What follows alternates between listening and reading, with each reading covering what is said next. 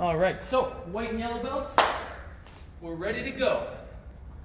Here we go. I'm just going to wait like 1 more minute because I think we're still 1 minute ahead of schedule. So I'm just going to wait 1 more minute before we start. But we are going to be doing some tewaza today. We're going to be doing some kata today.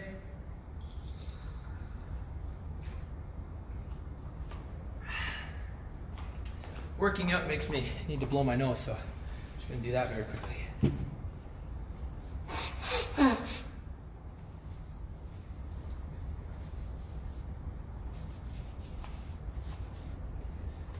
All right, sanitize.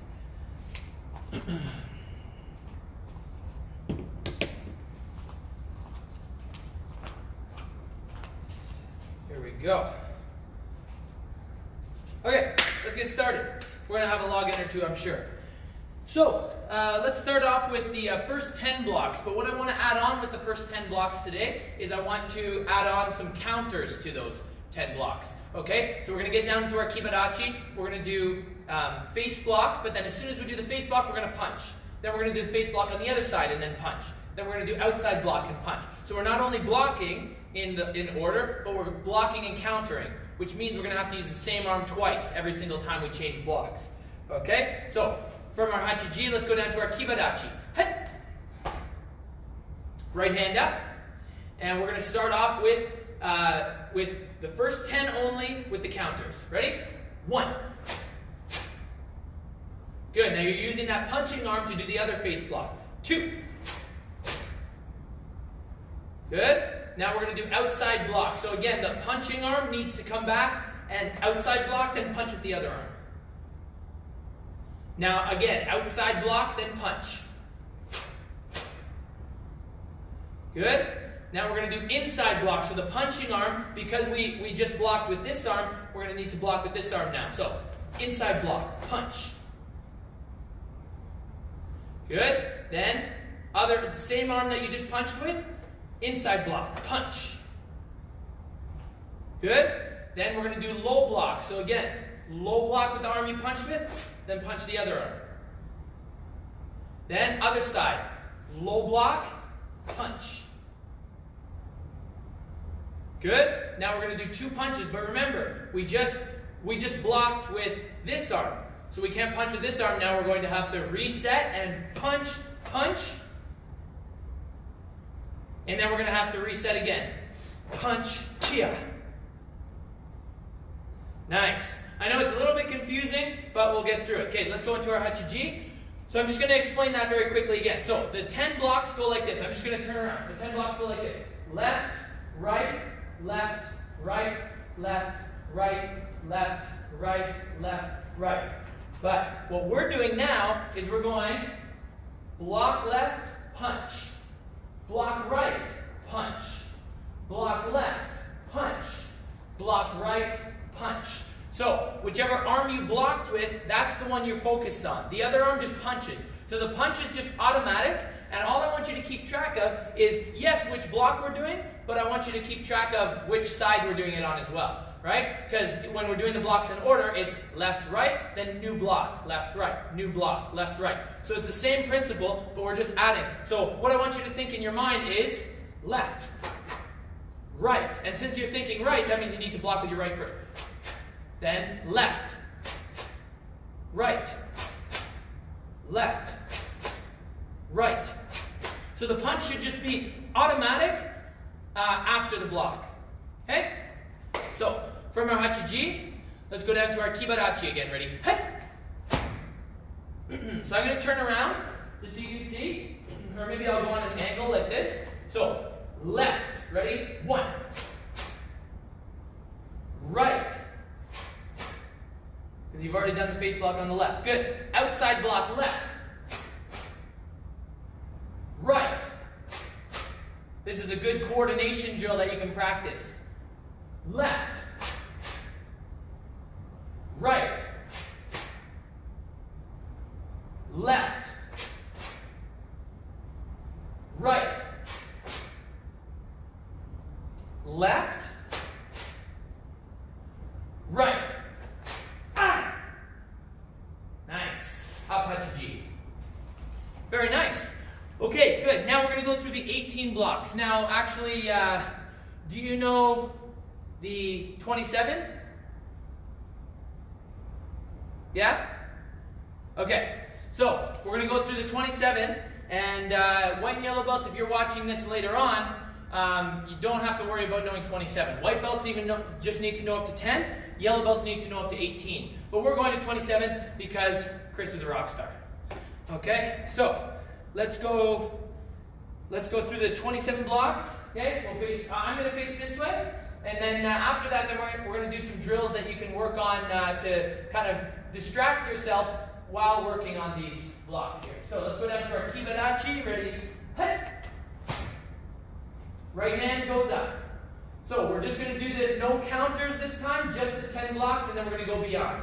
1, 2, 3, 4, 5, 6, 7, 8, 9, 10, 11, 12, 13, 14, 15, 16, 17, 18, 19, 20, 21, 22, 23, 24, 25, 26, 27. And up hachi-ji. Feet together, deep breath. Bow, hachi-ji. All right, right on. So, I'm just going to analyze very quickly the blocks after 10. Then we're going to go through them one more time, and then I'll show you those distraction techniques. So we get to 10. So 9, 10, ki. So 11 and 12. 11, punch to the side, pull the opposite elbow back, because if you just simply throw your arm across, it doesn't give you enough leverage. So you want to pull one arm back, push the other arm, and then see that twist my shoulder. So 11, 12, same thing. 13 and 14, I want to make sure that my elbow's coming back, and my other elbow's coming forward. So one elbow's coming forward, one elbow's coming back, and that's hooking the punch around. And then other side, elbow punch. Just give me 1 second, I just have to sign somebody in.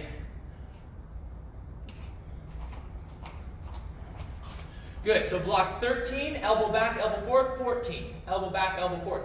15 and 16, I'd like to think of combing my hair. Boom.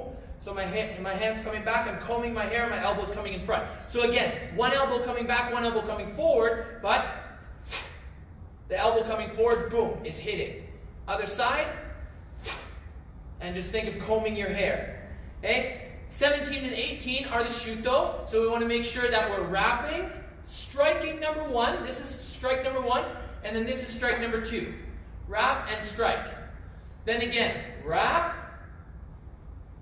and strike.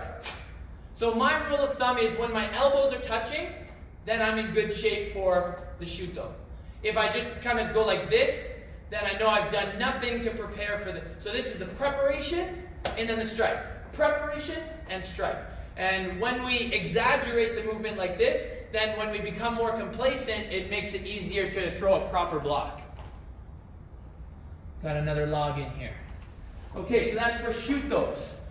Shuto 1, shuto 2. And notice how I'm throwing the shutos in front, right? So I'm throwing the shutos in front. If you're in a back stance, yes, you're going to want to throw the shuto, and you're going to want to have a narrow body, and then your hand's going to come here, and your arm's going to go there. But seeing as our target is in front of us, then we're going to do a shuto in front, and see how I'm pushing my shoulder forward and pulling my hand back to my waist, right? The hand coming back here is just so that it's a straight line if you're doing a sideways shuto. But we don't want to do a sideways shuto here in the 27 block. We want to make sure the shuto's going forward. Boom. My hand's coming back to here, boom.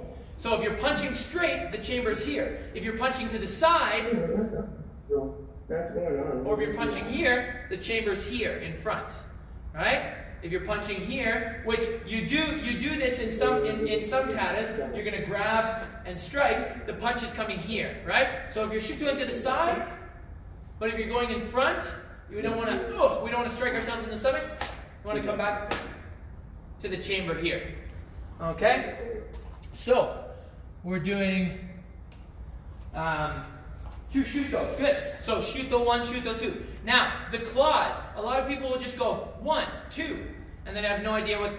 We're actually clawing someone in the face. So if they have glasses on or something like that, then you can rip them off. If they don't have glasses on, that's even better because you can just go right in for the face and scrape down. So yeah, exactly. Don't just go like this. I want you to go 1, 2, just like that. Scrape down, scrape down. Make sure that there's a definite motion there. Okay? Now the next two blocks. 1, yes, is an elbow to the side. So 21, that is. 21. 22, we're grabbing in front. Now, if we're grabbing somebody's head, there's no way, especially if they're standing their ground, there's no way that we're dragging their head to our elbow. So when you throw that one block, that elbow, then you need to grab the head and you need to bring your elbow to the hand. Right? So even if I'm down in a kibarachi, boom, boom. Right? I'm bringing my elbow forward. And then boom, elbow forward. Okay? Don't go like this. 1, 2.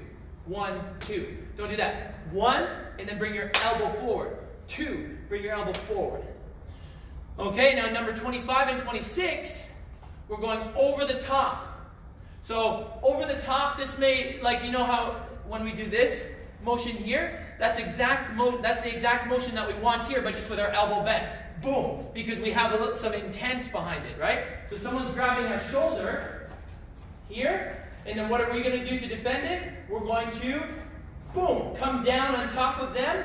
We could wrap their elbow up there after that. We could then palm strike to the face. There's actually a breakdown. There's actually a kata at orange belt that you come down on top of their arm if they're grabbing you and then palm strike and follow with the punch.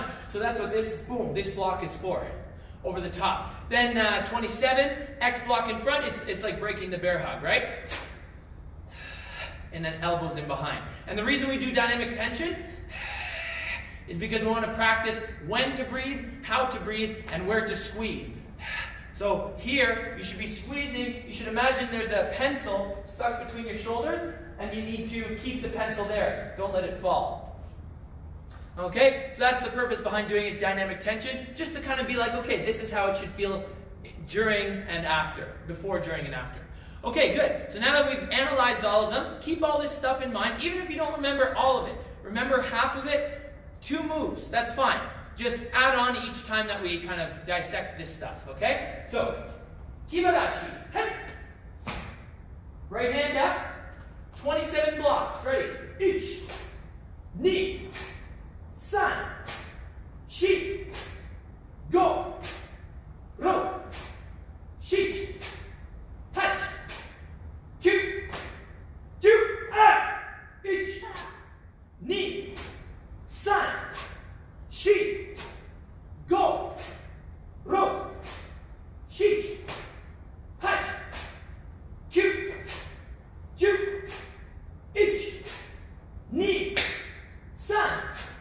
3, 4, go, ro, shichi,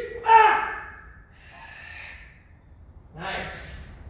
And come up, Hachi-Ji. Down. Hachi-Ji. Awesome job. Okay, now.